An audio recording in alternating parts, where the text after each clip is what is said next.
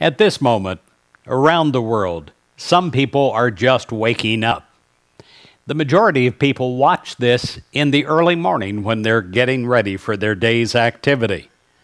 Others are still asleep, and still others are busy at work.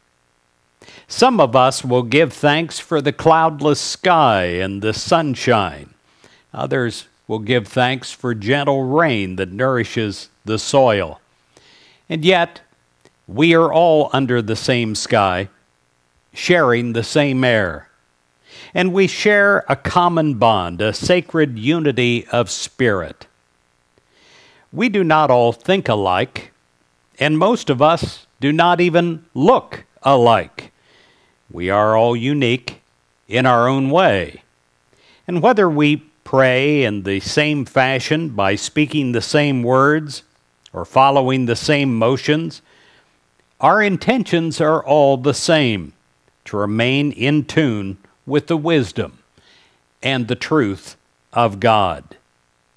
In a harmony of spirit, we are family, one with each other, and one with you, God.